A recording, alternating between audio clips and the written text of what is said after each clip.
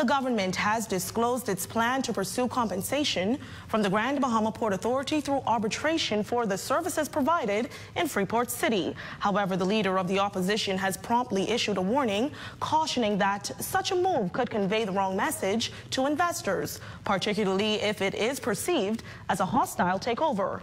Tonight, Chairman of the Progressive Liberal Party, the Honorable Fred Mitchell, and the Minister of Education, the Minister of Immigration, the Honorable Alfred Sayers, are responding to the opposition leader's concerns. Ramiko Knowles has more in tonight's top story. Progressive Liberal Party Chairman, the Honorable Fred Mitchell, has disclosed the government's intention to seek compensation from the Grand Bahama Port Authority for what they believe is owed for services rendered in Freeport. The Grand Bahama Port Authority swiftly responding with disappointment, expressing their stance on the government's claim for expenses. Concurrently, the leader of the opposition issuing a warning to the government, raising concerns about what he perceives as an attempted hostile takeover.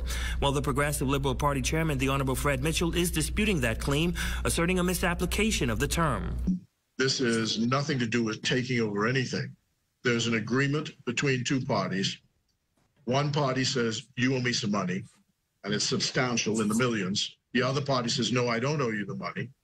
And there's a provision in the contract that says that if there's a dispute between the parties, one of the things you can do is go to arbitration. How that turns to be a hostile takeover, I'm not sure. Minister of Immigration Alfred Sayers weighing in on the misapplication of the term, arguing that there is no dispute between two private companies. Instead, there exists a contractual relationship between the government and the Grand Bahama Port Authority. That private contract has been reduced to an act of parliament, the Hawksbill Creek Agreement.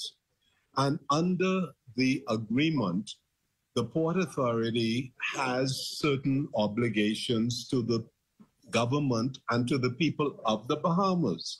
That is the first principle. He further clarifies that within the contractual agreements, provisions exist for disputes to be settled through arbitration. What we have here is what we call a debtor-creditor dispute.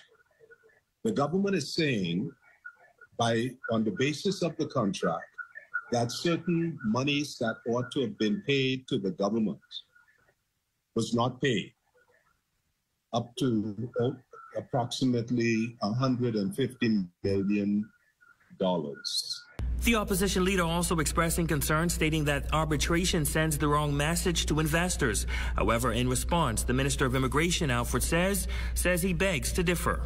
Should investors be allowed to come into the Commonwealth of the Bahamas, owe the government over $100 million, and if the government seeks to recover what is owed, or by arbitration have it determine the amount that is owed, I mean, that's a reasonable approach. What is inexplicable to us in the Progressive Liberal Party, to put that hat on for a moment, is why is the leader of the opposition coming to the rescue of this company? They agree with us that Freeport has become moribund as a result of the lack of aggressiveness of this company in carrying out its functions under the Hawksbill Creek Agreement. They agree something needs to be done.